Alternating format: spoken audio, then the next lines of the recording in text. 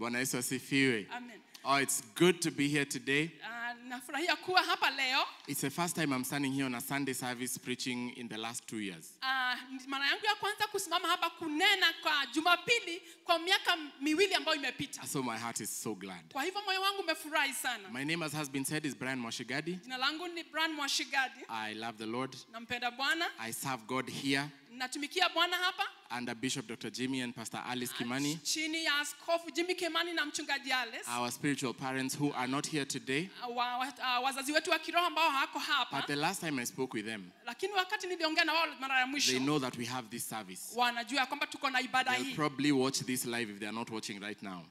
Wanatutazama. And they send their greetings and their love. Na walituma salamu zao na upendo wao. All the way from South Africa. Do you receive them? Wakiwa Afrika Kusini. Jamani, mnapokea salamu za askofu na mama askofu? You received their greetings. Hallelujah.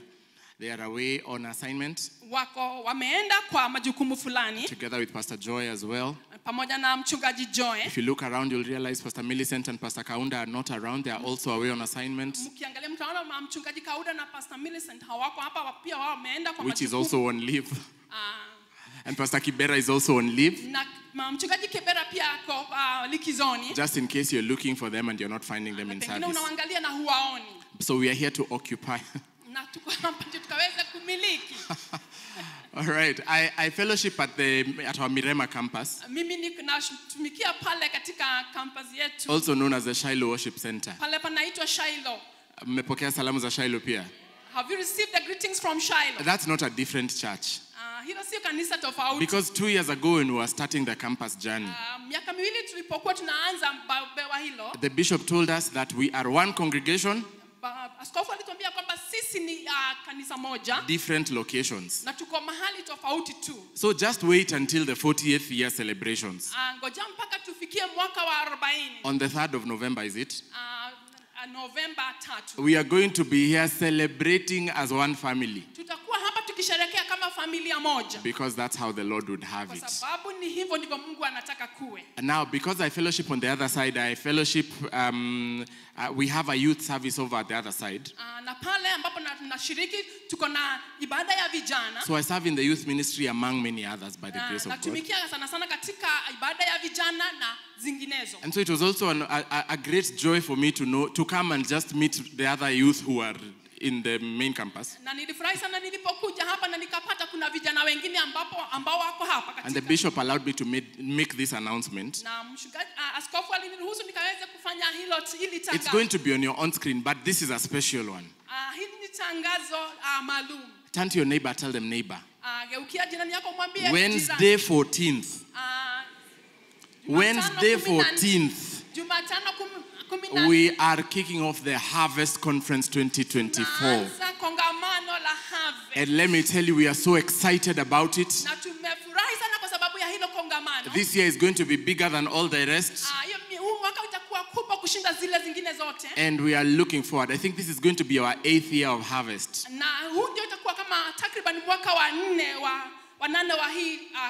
In case you're a visitor, the Harvest Conference is our youth conference. Now, most churches don't have youth conferences. As we have our youth conference. And so we're inviting all the young people. Just allow me to do this. If you're a young person, please rise up on your feet. Thank you, Precious, for being quick on your feet. Let's celebrate all these young people as they are standing.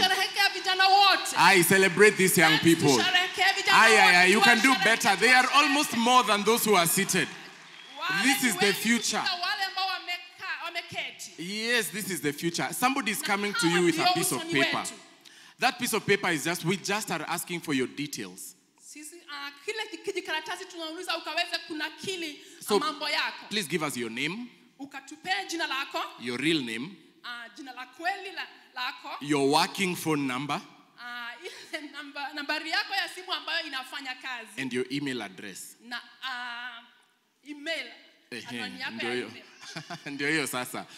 So give us your real name, your working phone number, and your email address. We just want to know our youth congregation. Tunataka kutambua ibada yetu na So this, nambari yetu, I will be saying a couple of things as you feel it. We want you to feel it. See, take away assignment in, sit in. Unafanya sahi. Hey, you write your name and then you hand it over to the person who has given it to you. You can just do it even when you're standing, no pressure. All over, even out in the tent, I see a few people standing. Thank you very much and feeling in their phones. We appreciate you. As you can read on that piece of paper, it's just saying we are so glad that you are part of us in the youth ministry here. And we would love to get in touch with you. We know maybe because of different modalities of life, you're not able to make it for our youth service. But that's why we are inviting you. We just like to reach out to you so that we can know how best to serve you. It will also serve as our invitation to the Harvest Conference 2024. So ukimaliza kujaza inua mkono, somebody will come and pick it. Lift your hand if you have filled. Kuna mtu atakuja kuchukua hicho kijikaratasi. All right, and then when you filled it, you can sit down. You may sit down. Ukishamaliza kujaza unaweza keti. Now, Wednesday the 14th at night. Jumatano 14 usiku. That will be our opening night. Hiyo itakuwa ndio kufungua na kuanza hiyo we have great joy to just let you know it's going to be lit. Tunafuraha tukikujulisha kwamba itakuwa wakati wa nguvu sana. Over at the Shiloh Worship Center. And the evening is open to everyone. Na jioni kila mtu amekaribishwa. Then on Thursday and Friday it's the whole day from 9 in the morning. Then Alhamisi na Ijumaa mnaweza kuja kutoka asubuhi mpaka jioni. And then in the evenings of both those days, all evenings are open to everyone. Na jioni zote kila mtu amekaribishwa. So turn to your neighbor. Ageukia jirani yako. Mwambie jirani. Tell them my neighbor. Inakuhusu. It concerns you. Mwambie hii ni yako. Tell them this is yours. Asikubali, tell them asikubali kukaa nyumbani. Tell them don't agree to stay at home. That week we will not have midweek services here at the main campus. Juma hilo tutakuwa na ile ibada ya katikati ya wiki. All roads are leading up the hill. Njia zote zinaenda pale mlimani. If you don't know where the Shiloh Worship Center is. Kama hujui kanisa la Shiloh liko wapi? When you exit that gate. Ukitoka katika ile lango. Go all the way straight to Cooperative Bank or Mirema. Mpaka benki ya Cooperative. You will see a road that goes up. Utaona njia ambayo inaenda kwa mlima. Take that road. Chukua hiyo njia. And go with it where it is going. Na utaenda nayo kwenye inaenda. The first serious entrance on your right. Lango kubwa la kwanza katika kulia is marked Shiloh Worship Center. Imeandikwa pale Shiloh Worship Center. And Cornerstone Academy Junior School. Na Cornerstone Academy Junior School. I think there's a hand in the back there. Somebody's lifting their hand. They're done. Mkono uko juu pale, kuna mtu anangojea. So that's where Shiloh is. Pale ndio Shiloh iko. And all of you are invited. Na kila mmoja wenu amekaribishwa pale. Please turn to your neighbor. Geukia jirani lako. Muulize umesikia nini? Ask them what have you heard. Let them tell you what they've heard. Wacha wakwambie wamesikia nini. Ndio tujue kama kuna mtu hajasikia, uinue mkono kwa niaba yake tu mwambie. If there's somebody who has not heard, I have some of my young people in the house who I have placed there. They will come to you to explain. Tuko sawa? Kwa tent tuko sawa? Asante nawaona. All right. Hallelujah. Has everybody given their piece of paper? Kila mmoja amepeana kijikaratasi chake? Thank you for complying. Asante kwa kutii. Thank you for your obedience. Asante kwa kutii. Now I want us, just because we came to the house of God, na kwa sababu tulikuja kwa nyumba ya Bwana, to at the count of 3 to lift up a shout of praise to the great I am. Mara tatu tuka. And I want you to just, as you are celebrating Jesus, I want you to bring gratitude to your heart. Unaposherehekea Yesu kaweza kuleta shukrani zako. I want you to remember all the things that the Lord has done for you this week. Mambo yote ambayo Mungu amekuwekea. And if you are grateful about anything, kama una shukrani kuhusu lolote, I want you to have it in your mind as you're giving the Lord this great praise. Ukawe na hayo maneno katika akili zako unapo patia Mungu. I'm giving you a few seconds. Na wapea sekunde chache. To just remember all his benefits. Ukaweza kukumbuka manufaa yake na baraka. Just remember all his benefits. Kumbuka manufaa yake na baraka zake maishani. Just remember all his benefits. Kumbuka baraka zake. And if you can't, just bring it to your mouth and say, thank you, Jesus. Na ukayalete kwa We are not in a hurry. Come on, DCIKZ. Just take a moment to just remember all his benefits. Just remember, I feel it in my spirit that we have many reasons to be grateful for. Many things we can bless the Lord concerning our lives. I know you may have many needs that you're trusting God to do. But for a second, just put those things aside and just bring some things that the Lord has already done. And if you can open up your mouth and just say, thank you, Jesus. Hallelujah, hallelujah, hallelujah. Come on, do not be silent. I know the Lord has been good to you. I know the Lord has been good to you. I know he's been good to you. Take a minute longer. Take a minute longer. If for nothing else today, we're going to say thank you, Jesus. Hallelujah, hallelujah, hallelujah, hallelujah, hallelujah. Master, we honor you. We extol your royal name. You have been so good. Hallelujah, hallelujah. Ribe shako talabazi andaraboza. Aprekatula mazeke shekeremaza. You are so worthy. You are so good. You have been so good. We pause in the midst of this service to acknowledge you, Lord Jesus. We pause to follow your leading and to just say thank you, Baba. You have done us well. You have done us well. You have preserved our lives from the pits of hell. You have saved us right from the brink of destruction. You have poured out your blessing on us. Oh Jesus, we are saying thank you. Wewe ni mwema, wewe ni mwema, wewe ni mwema. Asante, wewe ni mwema. Asante, asante, ninasema asante. Asante, wewe ni mwema. Asante, asante, nasema asante, asante, asante, wewe ni mwema. Asante,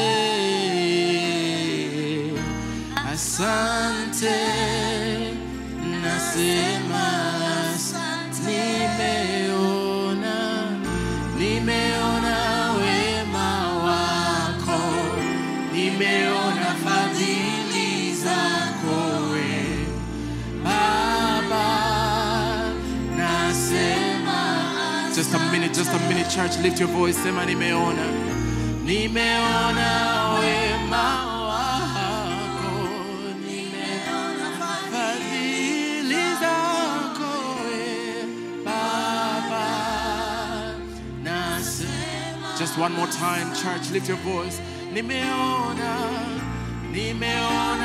wema wako we, nimeona fadhili zako we, nasema asante.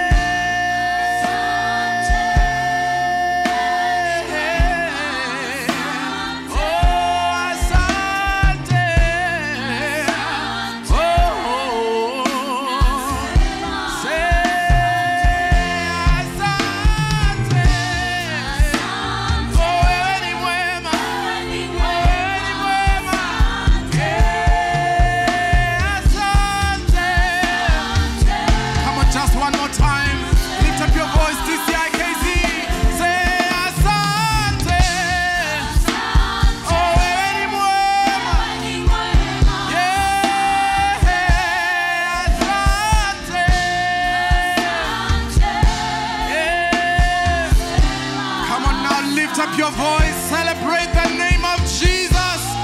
Lift up up a shout of praise. Hallelujah. Hallelujah.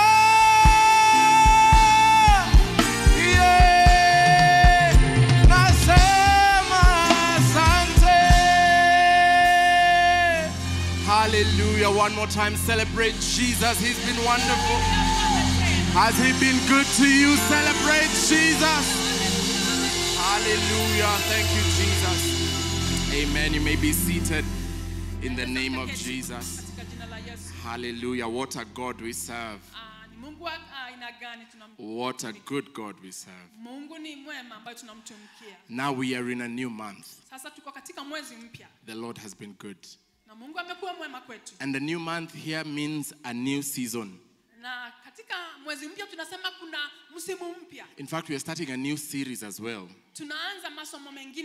And we are going to be looking at, for the next couple of weeks in all our campuses, we're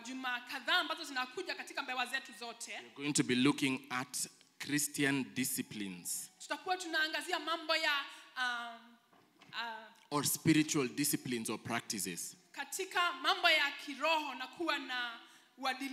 And so today I'm just going to run an overview, the importance of these practices. Why should we practice these spiritual doctrines or spiritual practices?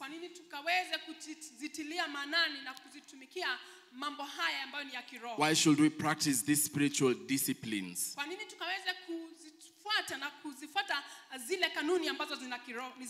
Bwana Yesu asifiwe. Bwana Yesu asifiwe.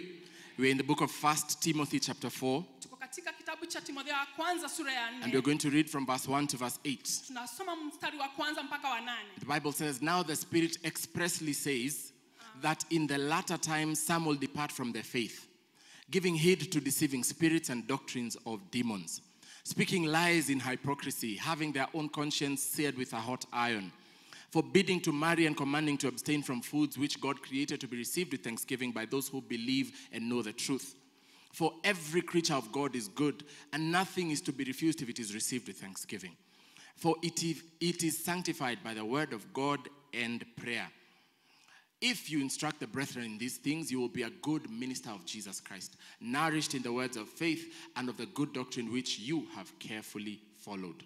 But reject profane old wives' fables and exercise yourself towards godliness. For bodily exercise profits a little, but godliness is profitable for all things, having promise of life that now is and of that which is to come. And that is the word of the Lord. Now the Apostle Paul is writing. He's writing to his son Timothy. He has served the Lord faithfully. He has lived a life that is pleasing to God. He has done a lot of work of ministry. He has been beaten and bruised and battered and so many other things. But that did not stop him. In fact, he has been a faithful steward of that which he received. Now he has come to a point where he needs to pass it on to somebody else. So he writes these letters to Timothy, his son. And so he's saying to them, among many other things, that now the Spirit expressly says that in latter times some will depart from the faith. Now he's passing across an important message.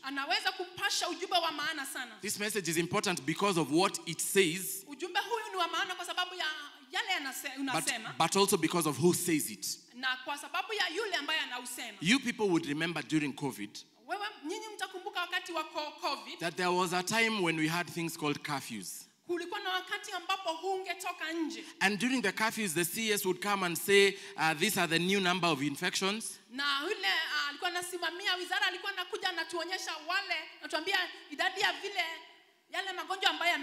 And so from now, those people, the curfew has moved from 10, the curfew will now be from 7.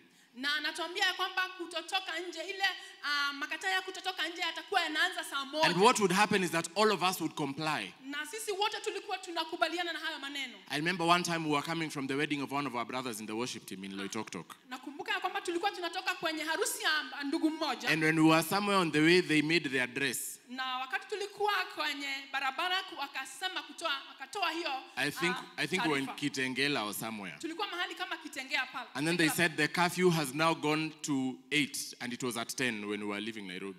Tulikuwa tunatoka saa 4 Nairobi na tulikuwa Kitengela wakasema sasa kwamba makataa yametoka kutoka saa 4 amekuja mpaka saa 2. There was no way we were going to make it home before that 8. Hakuna vile tulikuwa tufike kabla hiyo saa. You should have seen how worried we were. Ungeona vile tulikuwa tumeshikwa na hofu. Because it mattered that the person has said it is a person with authority. Kwa sababu yule alikuwa amesema hayo maneno alikuwa ndiye msimamizi wa ile wizara. Now during the same season there were some people who would come up on social media. Kuna watu walikuwa wanakuja kwenye mitandaoni. And they would say, we have moved the curfew has now moved, it is at 7. It was at 7, now the curfew is at 10. Wanasema ya kwamba makataa yametoka kutoka saa 1 inaenda mpaka saa 4. None of you would go out. Hakuna mtu alikuwa anatoka nje. Because that is just an ordinary human being that has decided he's tired and so amesema abadilishe masaa. Kwa sababu it was somebody who was just an ordinary person who had decided to move the hours. So what did we do? We stayed until we were told by the person in authority. Tulikuwa tunaendelea vile tulikuwa mpaka tuambiwe na yule waziri ambaye. The point is it matters who is saying a message. Inamaanisha sana ni nani anasema ujumbe fulani. We were saying earlier that if I come and I tell you as your pastor, mimi nikikuja nikwambie kitu kama mchungaji wako, and I tell you you are useless, na nikuja nikwambie kwamba wewe ni mtu bure, you will think about those words the whole week. Utafikiria juu ya hayo maneno wiki. You will wonder, is it a revelation I have received of your uselessness? Kama ni ufunuo nimepata. You will think, did I see something in the spirit? Utajiuliza kama nilisema kitu katika roho. You will ask yourself many questions. Utajiuliza maswali mengi sana. But if you went outside, lakini ukienda pale nje, and then the conductor of the matatu that you took, na yule utingo akwambie, as your alighting tells you are useless, ukitoka kwenye hilo matatu anakwambia wewe ni mtu, you will not think of those words beyond lunchtime. Hata hutafikiria juu ya hayo maneno. Because you don't know him. Kwa sababu hata umjui. He doesn't know you. Hata yeye hakujui. So those words really don't carry any weight. Haya maneno hayana maana, uzito maishani mwako. Why? Because it matters who is saying something. Kwa sababu inamaanisha mata sana ni nani anasema kitu. Now the words that we just read, Paul is saying, these are not just my words. He says it is the Spirit that is expressly saying. To say expressly means that you should place extra weight on these words. That the Holy Spirit has placed emphasis on this message specifically. He says now the Spirit expressly says that in latter times some will depart from the faith.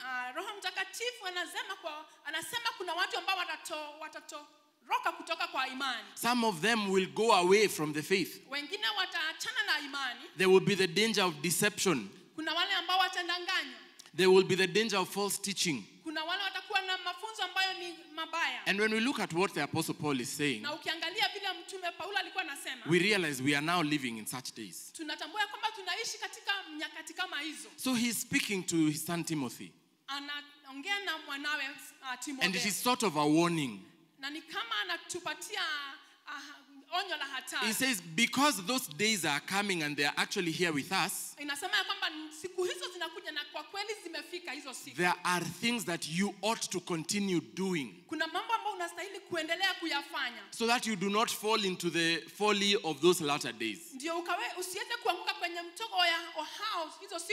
In fact, he says now that you know, he would imply that now that you know that those days some will depart from the faith,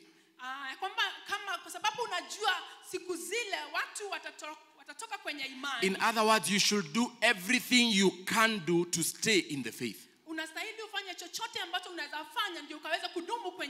Now, what does it mean to stay in the faith or to depart from the faith? It doesn't mean that you're losing your ability to believe. It doesn't mean that now you are no longer believing.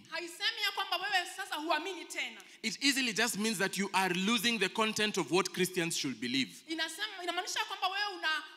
umepotelewa na mambo ambayo Mkristo anastahili kuamini. In other words, you're no longer practicing the things that make a Christian a Christian. Ni ya kwamba wewe hutekelezi mambo yale ambayo yanafanya Mkristo akawe Mkristo. That you have departed from the faith. Ya kwamba umetoweka kutoka imani. That if I look at you, I should be able to tell ya kwamba nikikuangalia wewe nastahili nikaweze kujua that this one, the way they are looking, huyu vile anakaa, the way they are acting, vile anatenda, the way they are speaking, vile anasema, they are a Christian. huyu ni Mkristo. If I look at you and you don't have those things, nikikuangalia na nione hayo mambo hayako ndani yako, it would be right for me to say this one is not a Christian. na nitakuwa nimesema ukweli kusema wewe si Mkristo. Bwana Yesu asifiwe.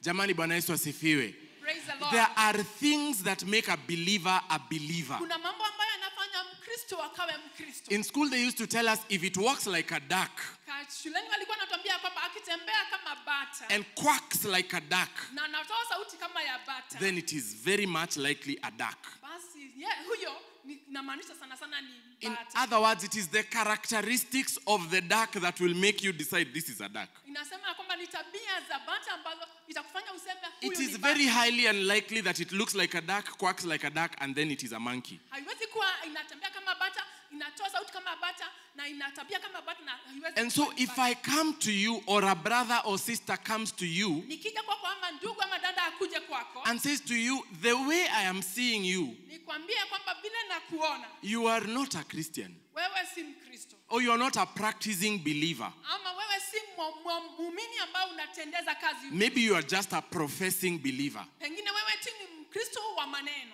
You are not a practicing believer. wewe si Mkristo wa kutenda. You cannot say that you are judging me. Hauwezi sema kwamba mimi nakuhukumu. Especially my generation and lower, Na sana sana kizazi changu na wale ambao wamefuata, we like that word, you are judging me. tunaweza sana kusema kwamba mimi nakuhukumu. But if I went to a mango tree, Lakini nikienda kwa mti or if I went to just a random tree, ama niende kwa mti mwingine wowote, and I look and I see mangoes hanging from the branches, na nione maembe yakiwa yamening'inia pale kwa ule mti, and then I say this is a mango tree, na niseme huu ni mwembe, the mango cannot speak up and say you are judging me.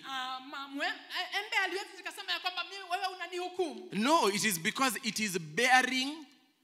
Ni kwa sababu unazaa maembe. So if I look at the way you are acting, nikiangalia vile unatenda, and I look and I listen to the way you're speaking, na nisikilize vile unanena, I can easily tell whether you're a believer or not. naweza sema kwa uhakika kama wewe ni muumini ama wewe si Mkristo. Now, even me aside, God looking at you is able to tell Hata si mimi, Mungu mwenyewe akiangalia, you're not acting like a believer. anaweza sema huendi kama Mkristo. If you read the letters of Jesus to the churches in Revelation, ukiweza kusoma maneno ya waraka za Yesu kwa Revelation chapter 2, Revelation chapter 3, Ufunuo 2, Ufunuo 3, you find that Jesus is writing these letters to the angels in the various churches, the 7 churches. Yesu alikuwa anaandikia hizi barua kwa zile kanisa And he 7. says to them, I know your works. Anawaambia mimi najua matendo yenu. To some he says, they are neither hot nor cold. Wengine anasema wewe hauko joto na Now, hauko this is baridi. not man that is judging. Si mtu alikuwa anahukumu. This is Jesus Christ himself, the head of the church, that is looking at the churches. Ni Yesu kiongozi wa kanisa alikuwa anaangalia kanisa. And he's saying, I am looking at you, Anawaambia mimi nawaangalia. and I know your works. Najua matendo yenu. They are neither hot nor cold. Hauko joto,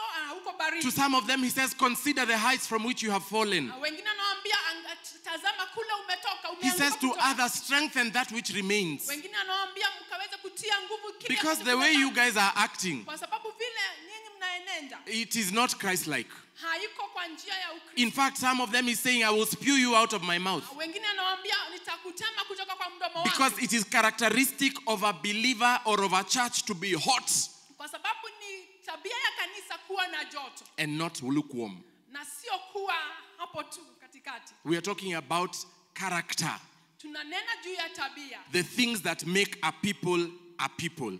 mambo ambayo yanafanya watu wakawe watu, The things that make your family. mambo ambayo yanafanya familia yako ukae familia. For instance, you will say, some of you will say, in my family, we always pray before we go to bed. Unaweza sema katika familia yangu sisi tunaomba kabla tujaenda kulala. Now, if your children get to a certain age, Wakati watoto wako wakifika umri fulani, and they start to say, when they are from their bedroom, they start to say, Mimi sijisikii kuomba leo.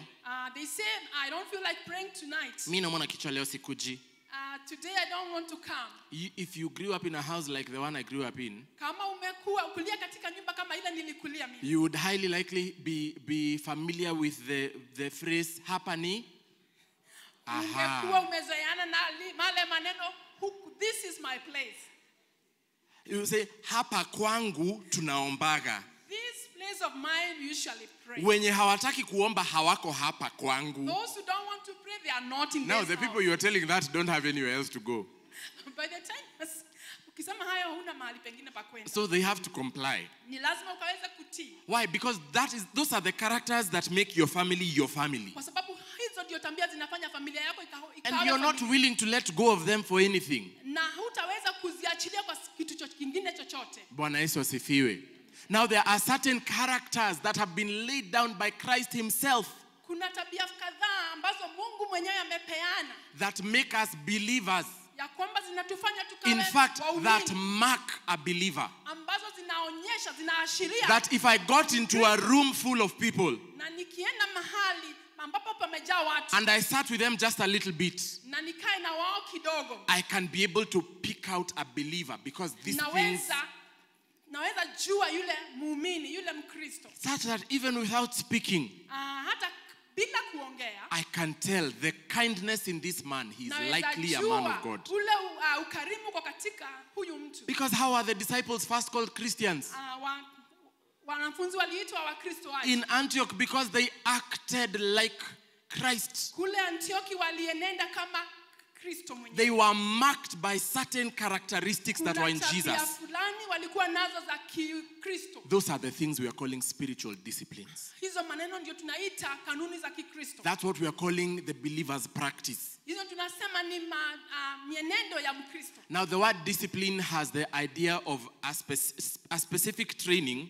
Hiyo uadilifu kuna vile inamaanisha kuenenda kwa njia fulani. That is supposed to produce a specific character. Masomo fulani ambayo inastahili itoe tabia fulani ndani ya mtu. So when you're in school and they tell you, I will discipline you. Ukiwa kule shule na unaambiwa kwamba nitakuadhibu. What they are saying is that we will set you right. Ya kwamba watakuweza kunyorosha. Bwana Yesu asifiwe. Growing up when visitors would come to your house. Tukikuwa wakati wageni walikuwa wanakuja nyumba yako. And you come and you're playing like that as if aupeangu chakula siku zingine unaangalia chakula ya wageni. You look at visitors' food like you don't get food. There is a look that your mother gives you. Kuna ile mtazamo ambayo mama yako. You guys know the look. Mnajua ile mtazamo, ile macho mnapewa. Now children these days don't know the look. Watoto wa siku hizi hawajuangi hiyo. A friend of ours was telling us, anaangalianga mtoto wake hivyo ukiwa na wageni, and then the daughter asks, "Mom, what's wrong with your face?" Kuna mwingine alikuwa anatuambia akiwa na wageni anaangalia mtoto wake hivyo, alafu mtoto anamuuliza, "Ni nini mbaya na mama, ni nini mbaya na wewe?" But in our days you knew the look. Lakini sisi nyakati zetu tulikuwa one look was enough to tell you, get up, get down from that table. Ukitazama hivi unajua ya kwamba utoke kwenye meza hiyo. That same look is telling you when these people leave, hiyo mtazamo inakwambia hawa watu you better fast and pray that they will spend the night here. Hata afadhali uombe wakaweze kulala hapa. They are saying, I will discipline you, I will get you back on track. Inamaanisha kwamba utaadhibiwa, utanyoroshwa. Because people in this house don't act like that. Kwa sababu watu katika familia hii hawaenendi kwa njia hizo. Spiritual disciplines have the idea of those practices that keep us in line as believers. Mienendo ya Ukristo iko na ile mienendo ambayo inafanya tukaweza kutembea kama Wakristo. Why? So that we do not go away from the faith. Ndio tusiweze kutoka kwenye imani. We do not veer off, or we do not become apostate.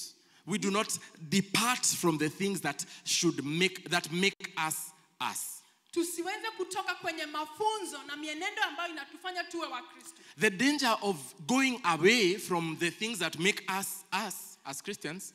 Ile hatari ya sisi wenyewe kutoka kwenye mambo ambayo yanatufanya kuwa Wakristo is that if we don't practice them, ni kwamba tukikosa kutendeza kazi, then Christianity is no longer Christianity. Basi Ukristo si Ukristo tena. We will hand down things that cannot hold any water to the coming generations. Tutaweza kueneza mambo ambayo hawezi kushikilia kwenye vizazi ambazo zinatufuata. And we will have done a great disservice to all those men and women who kept the faith ahead of us. Na tutakuwa tumehujumu kazi yote ambayo imefanywa na wale mashujaa wa imani ambao wameweka imani mbele yetu. Because about 2000 years ago, kwa sababu kama takriban miaka 2000 ilipita, Jesus is speaking to his disciples in Matthew 28 and 19. Yesu alikuwa ananenea wanafunzi wake katika Mathayo 28. He says to them, "Go ye therefore." Akawaambia enendeni basi. He says, "And make disciples," verse 19. Katika mstari wa 19. He says, "Make disciples, baptizing them in the name of the Father, enendi mkatengeneze wanafunzi na mkiweza kuwabatiza, and of the Son and of the Holy Spirit." katika jina la Baba, la Mwana na Roho Mtakatifu. He goes ahead and he's telling them, "Do not be afraid, I am with you until the end of the age." Anawaambia msihofu kwa sababu mimi niko nanyi. Now those disciples became faithful to what Jesus told them. Wale wanafunzi wakawa waaminifu kwa yale maneno waliambiwa na Yesu. They went out in the practice of what they saw Jesus doing. Wakaweza kutendeza kazi mambo yale waliona Yesu akiyatenda. And 2000 years later, we still have that same precious gospel that was given down to us. Na miaka 2000 imepita, bado tuko na hiyo injili ambayo tulipewa. The danger of not practicing the spiritual disciplines hatari ya kutotendeza kazi nidhamu ya Ukristo is that if the Lord should tarry, inasema ni kwa sababu Yesu akikosa kuja haraka, this may not survive another 2000 years. Haya maneno yanaweza kosa kufika miaka ingine, kudumu miaka ingine 2000. Now that gives it perspective, doesn't it? Because you realize your role to play in this. Unajua kazi yako, jukumu lako katika haya maneno. It is not the role of the pastor. Si jukumu la mchungaji. Because the pastor will come here and preach on Sunday and pray on Sunday. Kwa sababu mchungaji atakuja hapa ahubiri na aombe siku ya Jumapili. But then there are 6 more days in between before you come here again. Lakini kuna siku 6 katikati kabla hujaja hapa. Yet you have children in your house uko na watoto katika nyumba yako who ought to see the believers practice in action. ambao wanastahili kuona tabia za Mkristo ndani yako. They cannot just live off what they saw on Sunday. Hawawezi kuishi na yale ambao waliona Jumapili. There has to be a constant, continuous practice in our homes. Ni lazima kukaa na kuendeleza kutendeza kazi mambo ya There Ukristo. are non-believers in our offices and places of business. Kuna watu ambao hawaamini katika kazi kwenye tunafanya kazi na mabiashara zetu. In our schools, Katika shule zetu, who are depending on us to carry out this practice of believers, ambao wanatutazamia tukaweza kutendeza kazi zile nidhamu za Ukristo. because that may be the only gospel they see. Kwa sababu pengine hiyo tu ndio injili ambao wanaona. It may be the only way they will ever come to the saving knowledge of Jesus Christ. Pengine hiyo ndio njia kipekee ambayo wataweza kuja kwa That is why it is important for you to practice the spiritual disciplines. Ni kwa sababu hiyo ambayo kuna muhimu ya kuweza kutendeza kazi nidhamu. Because souls and destinies are pegged on your obedience. Kwa sababu nafsi na hatima kadhaa zimeweza kuangalia wewe. Just the pastors alone is not enough. Machungaji peke yao haitatosha. The fivefold ministers are not enough. Wale watumishi wa uhuisho hawatatosha. Every believer must carry out their practice wherever they are. Kila muumini ni lazima akaende na tabia na mienendo because ya Ukristo. the church gathered like this is equipped. Kwa sababu kanisa likiwa limekusanyika kama hivi linaweza kufunzwa. I said the church gathered like this is for equipping. Wakati kanisa imekusanyika kama hivi ni kwa sababu ya kufundisha. But the church scattered after this service is for influencing. Lakini kanisa likiweza kutawanyika ni sasa kuweza kuleta ushawishi huko nje. If we refuse to practice after the church has scattered after we have left after the service, tukikataa kutendeza kazi, then we stand in the way of influence. Tutaweza kusimama njia ya kuweza kuadhiri. We will just be saying, oh, these Gen Zs have no God. Tutasema ya kwamba magen Z hawana Mungu. Oh, this generation is a godless generation. Tutasema ya kwamba kizazi hiki hakimjui Mungu. It may highly likely be that nothing was passed down to them. They did not see the believers practice in action. Itaweza kuwa ya kwamba hakuna mienendo na tabia za Kristo ambao walipata. Turn to your neighbor, tell them I'm talking to you. Geukia jirani yako mwambie mimi nanena na wewe. You have a responsibility. Uko na jukumu. The importance of us beginning this series maana ya sisi kuanza haya is so mafunzo that you can be stirred up inside of your heart. ndio tukaweze kuchochewa katika mioyo To know yetu. that you have a role to play. Ndio tukajua kwamba kila mmoja ako na jukumu la If the kufanya. kingdom of heaven is going to be populated, Kama mfalme wa mbinguni itaweza kuongezeka. if we are going to plunder hell, ya kwamba kama tutaweza kuharibu you must play an uzimuni, active role. ni lazima kila mmoja akaweze kutenda jukumu. It kuchukua takes jukumu lake. every individual deciding to be a doer of the word. Kila mtu akiamua ya kwamba atatendeza kazi. Because neno la if Bwana. I refuse to bribe the police, it doesn't matter how expensive it might be on me. Tukikataa kuhonga polisi haijalishi. And then you also refuse, na wewe unakataa. and another believer refuses, na mwingine akataa. and all 2,000 of us at DCIKZ refuse, na sisi 2,000 katika kanisa hili tukataa. then there's some influence beginning to happen. Basi kutakuwa na athari Something is fulani starting to nzuri. happen in the community. Kutakuwa kitu kizuri kinatendeka katika jamii. But if I do it by myself, Lakini nikifanya kwangu and maybe a few more brothers do it like 10, na ndugu wengine kama 10 wakafanya pia. and then the other 1,900 will do it at their convenience, Na wale wengine 1,900 watafanya wakati wao. then our influence has been watered down. Basi adhari yetu na ushawishi wetu utakuwa umewekwa mahali. That's how the gospel begins to look like it is Sasa limping. hiyo ndio injili inaanza kukaa. That's how vibaya. Christianity starts to look like it is a ridicule, Basi injili na Ukristo unakaa kuonekana kama even though it is a glorious thing. unakejeliwa hata kama ni kitu cha utukufu. Tell your neighbor, Ambia jirani yako. you are in this. Uko hapa ndani ya hilo. This is about you. Hili ni jambo linakuhusu. Bwana Yesu asifiwe. The spiritual disciplines are practices that by design can lead to life transformation. Hizo nidhamu za Kikristo ni vitu ambazo zinaweza fanya mabadiliko katika maisha. If we practice them, our lives can be transformed forever. Tukiweza kutendeza kazi maisha yetu yatabadilishwa kabisa. An example of these spiritual disciplines is reading the Bible. Mojawapo ya hiyo nidhamu za Kikristo ni kusoma Biblia. I am sure that you have read the Bible when you're feeling down and disappointed. Najua ya kwamba umesoma Biblia And you have felt encouraged every time you read the word. na ukasikia ya kwamba umepata nguvu wakati umesoma. I am sure that there is a time that you were anxious and worried. Najua kuna wakati ulikuwa uko na hofu. And you opened your Bible and you read something and your spirit was revived. Do I have a witness? Ukafungua Biblia na ukasikia umetiwa moyo. Now that is just proof of the life transforming power of the spiritual Basi hiyo disciplines. ni ushahidi ya nguvu za kubadilisha ambazo ziko katika neno la Another Bwana. example is studying the word. Mfano mwingine ni kusoma neno. Because reading the word and studying are different things. Kwa sababu kusoma na kujifundisha neno ni mambo tofauti. To read the word, you can open and just read something. Unaweza funguka tu Biblia usome tu kitu chochote. But to study is to take a chunk of time. Lakini kujifundisha ni kuchukua wakati And to fulani. sit with that thing until you have understood something. Ukakaa na hilo neno mpaka hadi ukaweza kulielewa. It transforms your life when you learn to study the word of God. Itabadilisha maisha yako wakati utajua kujifundisha neno la Bwana. That when something has been preached, you have heard it here or somewhere with a different teacher of the word.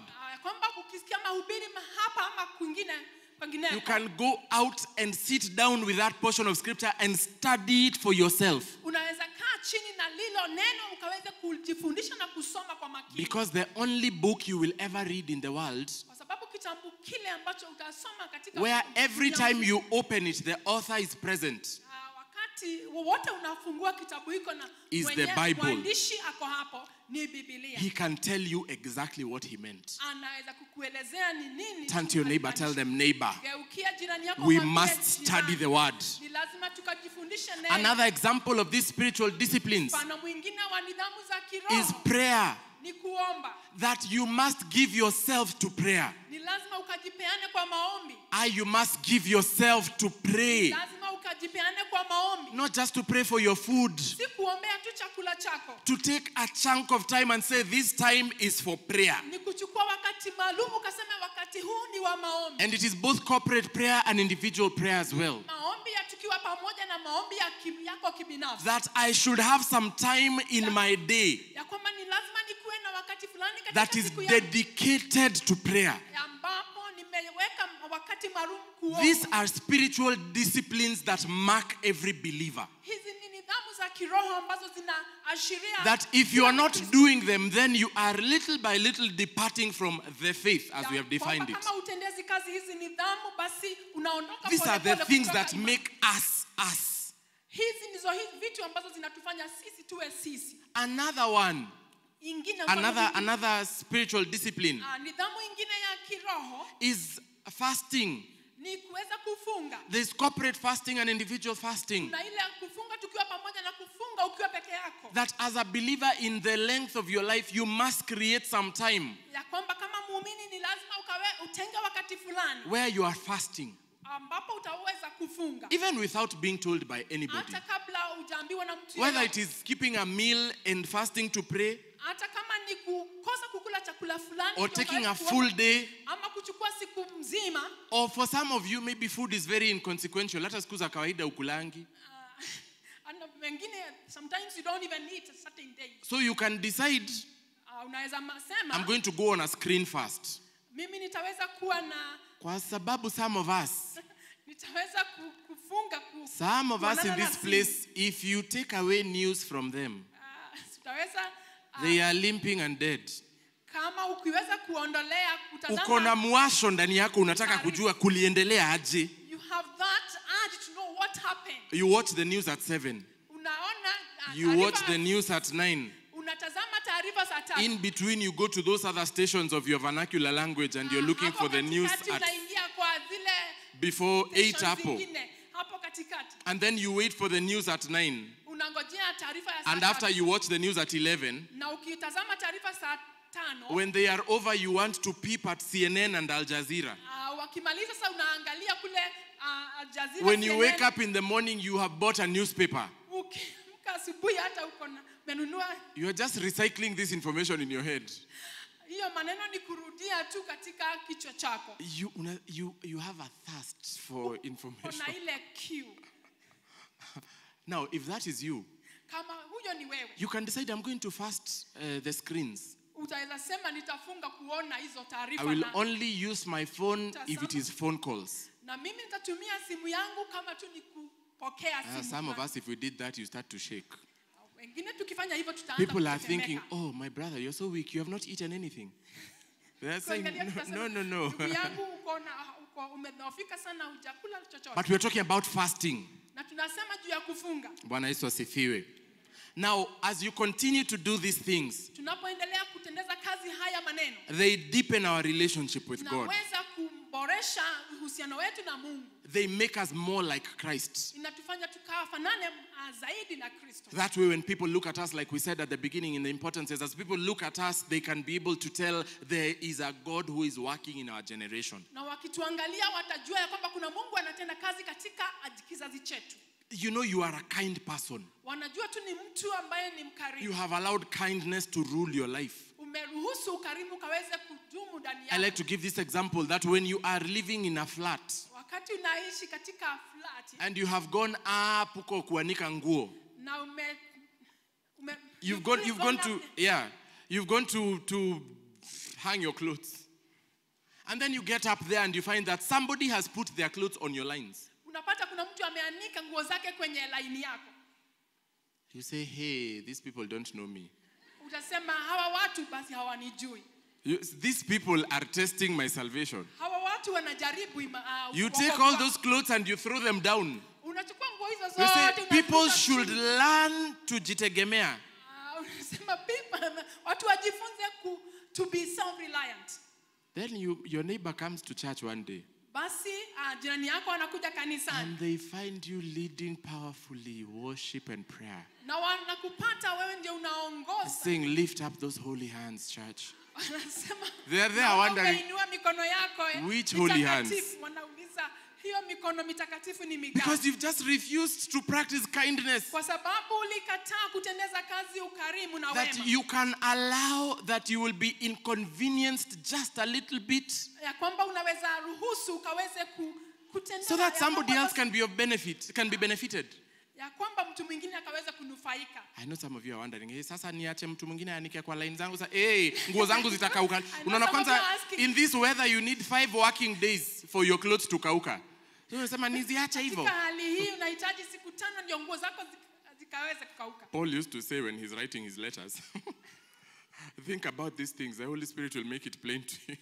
Roho Mtakatifu akaweza kukufunulia haya maneno. But these things, as we practice them, they make us more like Christ. Ya kwamba tukiweza kutendeza kazi mambo haya yanatufanya tukue kama Kristo. They are like training exercises for our spiritual life. Inaweza kutukuza katika maisha yetu ya Ukristo. We make a choice to do them regularly. Tunaweza tunafanya uamuzi wa kuyafanya. We know it is right to do them. Tunajua haya maneno yanastahili kufanya. But we must make a choice to do them. Lakini ni lazima tukafanya uamuzi kuyafanya. I don't know how many of you here go to the gym.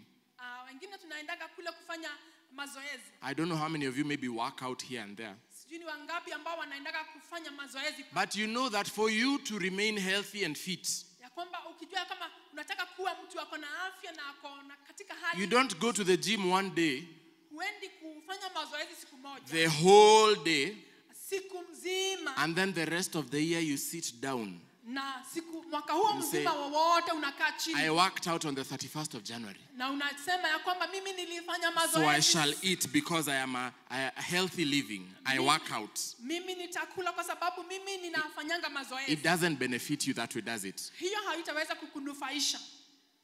I don't know how many of you can remember the best meal you have ever eaten. Sijui ni wangapi mnaweza kumbuka ile mlo mzuri zaidi ambazo ulikula. Maybe you're just thinking about, some, well, it depends on who you're asking. For some of you, inalinganisha ni nani unauliza. We like different things.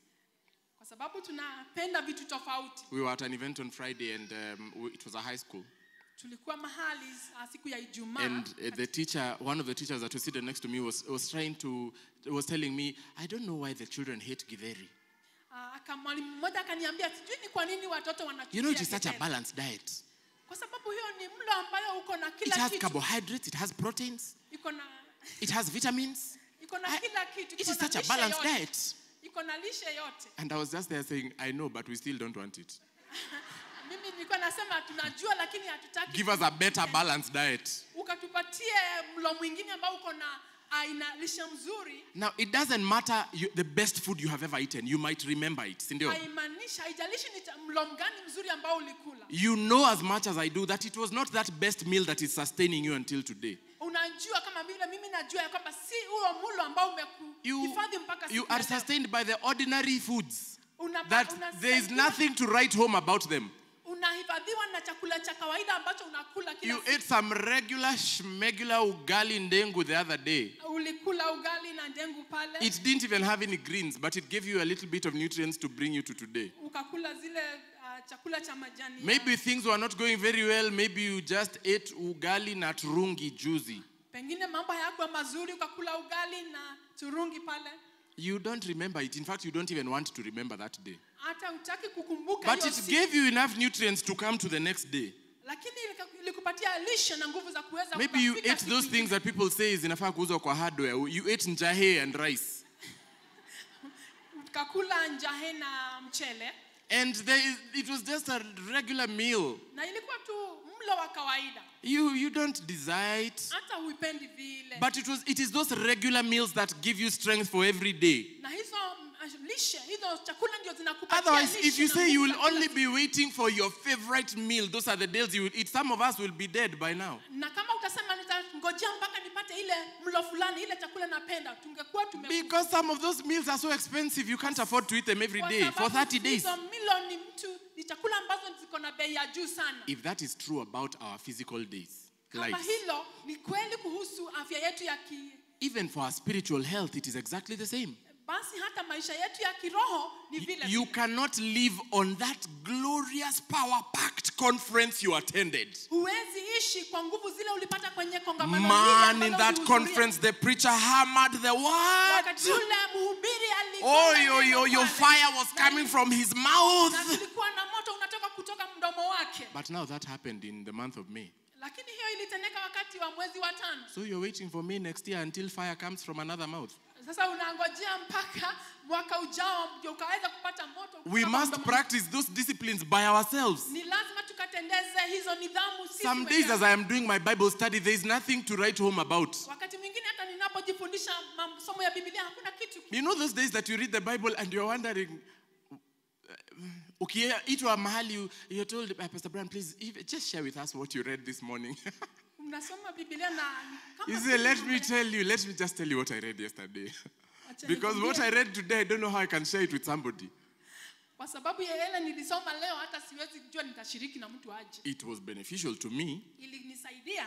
But I don't know what journey you people are on. So let me share. Yesterday's was a bit more, I can share it with people. Naweza shiriki ya jana kwa sababu hiyo ilikuwa tu inaweza. It is not every day that you read the word that you shake like this and you're like, oh, power.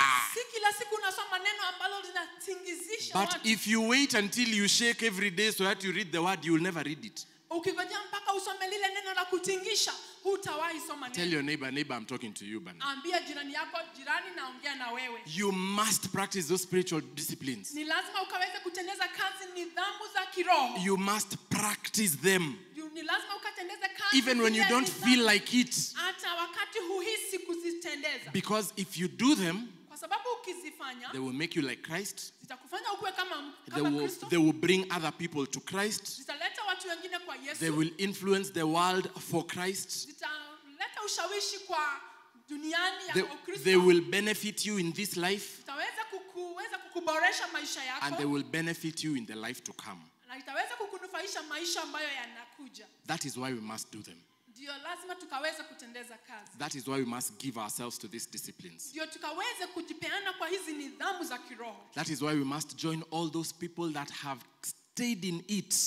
Ni lazima tukaungane na watu wote ambao wameweza kukaa ndani ya and be counted as playing our part. Ndio tukaweze kuhesabika kama watu ambao wanatekeleza majukumu yetu. Bwana Yesu asifiwe. There are some of those that are inward disciplines. Kuna zile nidhamu ambazo za kidani. Inward disciplines are the ones that you practice by yourself, for yourself, on the inside. Ni zile nidhamu ambazo unatendeza kazi wewe ndani yako na kwako wewe mwenyewe. For example, meditation. Kama vile kutafakari. Meditating on the word of God. Kutafakari juu ya neno la Bwana. You take a portion of scripture and you meditate upon it until it becomes who you are. Unachukua sehemu ya Biblia, unaweza kutafakari juu yake mpaka unaelewa. You say, this one thought, let it pervade my mind and my entire being. Unasema hili neno fulani, wacha likaweze kuingia ndani yangu kwa meditate on this word day and night. Unatafakari juu ya neno usiku na mchana. And then you will make your way prosperous. Na Mungu ataweza kufanikisha njia zako. Another one is prayer. Na ingine ni maombi. Another one is fasting. We've already talked about this. Another one is study of the word. Hiyo ingine ni kujifundisha neno. Just examples. These are inward disciplines. Hizi ni nidhamu za kibinafsi. Then we have outward disciplines. Na kuna zile nidhamu ambazo zinaonekana nje. That is, yes, one of them is simplicity. Zingine ni kuwa na unyenyekevu. Simplicity, you're just a simple person. Wewe ni mtu tu wa kawaida uko na Now I know a lot of us want to be sophisticated. Najua watu wengi tunataka kuwa na mambo ya kijuju. You are so complicated, nobody knows whether you're coming, gone or going. Uko mtu ambao huwezi eleweka, unaenda kama unarudi. You are so difficult to figure out. People are wondering, huyu anakuanga aje? Watu hawakuelewi, wanauliza, how is this person? No. You see, like Christ, he was so simple. Everybody expected that the Savior of the world will come riding on chariots. Watu wote walikuwa wanatarajia ya kwamba mwokozi wa that he will come with 600 of his best chariots. Atakuja na magari ya vita. That when Jesus is in town, you're saying the master is in town. He's in town. Yesu akiwa mjini, watu wanasema mkubwa ako katika jiji. But when he rode on anything, he rode on a donkey. Wakati aliweza kupanda, panda punda. I don't know whether you have ever ridden on the donkey. It's so uncomfortable. Sijui kama utaibeba na punda, hata si kitu cha. Don't ask me what I was doing riding on a donkey. Let's not get into that. I think my wife has just heard about it today. Maybe if she had known, things would be different. But the grace of God. All right, my time is up. So simplicity. Kuwa na mambo ya kuwa tu mtu mnyenyekevu. Solitude is another one of the outward disciplines. Solitude. Ile maneno ya kuwa na kuwa kipekee. Yes, you stay by yourself. Unakaa peke yako. You remove yourself from the people. Unajitoa kwenye umati. These are things that Jesus used to practice. Hiyo ni mambo ambayo Yesu alikuwa anatendeza kazi. Today solitude can also look like going off social media for a season. Hii inaweza kuwa pengine uingie kwenye mitandao kwa msimu fulani. Si tumeandamana saa zingine hata hatujui tunaandamania nini. We have really demonstrated, sometimes you don't even know why we are demonstrating. You are just like, tunaandamana, tuendeni. Unajua the word kuandamana inamaanisha kufuatana na watu, kuandamana. Si ndio? Haya tuandamana, tumeandamana, tumeenda, tunaandamana naye. Sometimes if I stop you and I say, sisemi kuandamana ni kubaya, lakini nakuuliza, unaandamania nini? Demonstrating is bad. Tunaandamana. We are demonstrating. Solitude will help you, my brother.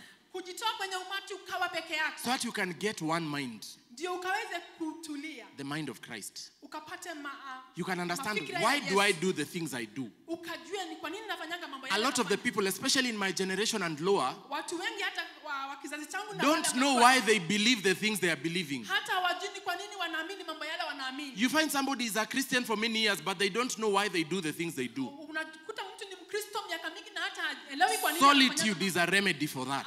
Kuwa peke yako ni kitu. It allows God to deal with you as an individual. Inaruhusu Mungu akaweza kukushughulikia kama wewe binafsi. Submission is another one. Kuweza kujinyenyekeza juu ya mamlaka. Another one is service. Ingine ni kujitolea kutumikia. These are outward disciplines. Hizo ni nidhamu zinaonekana. Finally, there is corporate disciplines. Na kuna zile nidhamu ambazo tunafanya tukiwa sisi wote pamoja. Corporate disciplines or communal disciplines. Zile ni nidhamu ambazo tunafanya tukiwa wote pamoja. One of them is confession. Ingine ni kuweza kukiri. The Bible says in James 5:16, is it? Confess your sins one to another and pray for one another. Inasema Biblia inasema katika Yakobo 5:16 ya kwamba tukaweza kukiri na kuungama moja kwa mwingine. It says, and then you will find healing. Ya kwamba utaweza kupata uponyaji. My wife the other day was telling me that there's a difference between forgiveness and healing. Mke wangu alikuwa ananiambia kuna tofauti kuhusu kati ya kusamehewa na kuponywa. As you confess one to another, what comes is healing. Tunapoungama mmoja kwa mwingine, kuna uponyaji ambao unakuja. Some of the things that you've been battling with for so many years, maybe you just need to sit with a believer and just confess one to another and then pray for one another. Mambo ambayo yamekuwa yakitusumbua miaka mingi, pengine unahitaji tu kukaa na muumini mwenzako ukaweza kuungama kwake. It says, and then you will find healing. Confession. Biblia inasema kwamba ukiungama utaweza kupata uponyaji. The other one is worship. Ile ingine ni kuweza kuabudu. Worship when you're here, when we've come to church and we are asking, let's worship the Lord, we worship the Lord together. Tuna wakati mwingine tukija kanisani tunasema tukaweza kuabudu Mungu pamoja. Those are things that mark the Christians. Everywhere you go to a church, you should find worship. Let worship continually rise to God. Hizo ni nidhamu ambazo zinaashiria Mkristo. There are some places where you go to and you're finding believers are gathered, but they are struggling to worship. You're wondering, what are you doing? You say, you could worship. See, unapata mahali ambapo waumini wamekusanyika na wanasumbuka sana kuweza kuabudu. Let's just sing, a hymn, or let's just, share. Just prepare tutaki mambo nyingi. Worship. Sema sitaki kuabudu hata tu tukashiriki neno. Another one is celebration. Ile ingine ni kuweza kusherehekea. Celebration. You praise the Lord. Unaweza kusifu you Bwana. Celebrate his works. Unaweza kusifu Bwana juu ya In kazi zake. thanksgiving, you lift up the name of Jesus. Ukiwa na shukrani unainua jina la Bwana. You declare his wondrous works. Unatangaza mambo yake ya utukufu. If you do these things, ukifanya haya mambo, they will keep you from departing from the truth. Yatakufanya usiweze kutoka kwenye imani. You will have something to hand over to the next generation. Utakuwa na kitu cha kupatia kizazi kijacho. You will find yourself becoming more like Christ. Utajipata unafanana zaidi na Kristo. You will be able to bring many people to Christ. Utaweza kuleta watu wengi kwa Kristo. You will enjoy this life here. Utaweza kufurahia maisha ya hapa duniani. And you will find a place set for you in that life that is coming. Na utapata nafasi yako imewekwa kule kwa maisha ambayo yanaja. Those are the importances of these spiritual disciplines. Hiyo ndio manufaa ya mambo haya tunasema nidhamu za kiroho. And you must play a part in them. You and you and you and me. Kila mtu ni lazima akaweze kutekeleza haya. It is mambo. your responsibility. Ni jukumu lako. You must allow yourself to be on fire. Ni lazima ukajiruhusu ukawa kwenye moto. You must decide after you have left this service that I'm going to do something about my life. Ni lazima ukaamua ukitoka kwenye hii ibada ya kwamba nitafanya kitu katika maisha yangu. If you've not been praying, you must carve out some time and say, this is the time I'm going to be praying every day. Kama hujakuwa ukiomba ni lazima ukatenge If you've not been reading or studying the word, you must make a decision to begin now. If you've not been doing some fellowship with brothers and sisters, you must make a point to do it now. Those are the things that make believers believers. Those are the things that mark us as Christians. If we don't do them, then we are not worthy of the name. We are failing at what we ought to be doing. Lift up your voice and pray for yourself. Ask that the Lord would help you. Ask that the Lord would turn you around. Ask that the Lord would stir you up inside and stir you up so hard that you will make a decision today to begin to do something, that you will practice these spiritual disciplines. Ask that the Lord would put in you a desire to want to know more about the spiritual disciplines. That you will not just leave this service and wait until the next installment. No, but that when you leave this service, you will go out and seek out to know more, so that you can play an active role in what you have been called to do. That it shall not be watered down, our Christian faith. You shall say, not on my watch. In the name of Jesus. Father, we thank you for everyone that is lifting up their voices today. Oh, what a God you are. We thank you because we today have heard your voice. That the Spirit expressly says that in these days we are living in, there will be many things concerning departing from the faith. But it need not be that way. We can do something about it. Help is available for us. So stir us up, Lord. Help us to do something. Help us to make resolutions from this service today. Help us to be awakened to what our role is. Wake us up from our deep slumber. Stir us up where we have become lethargic. Thrust us into the disciplines concerning this life. Make us more like you, so that the world can be influenced, so that the eternity can be filled with brothers and sisters of ours, and so that we ourselves can make it to eternity with you.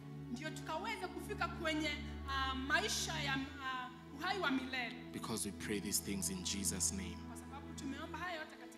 In Jesus' name. You want to put your hands together, celebrate Jesus. The Lord bless you.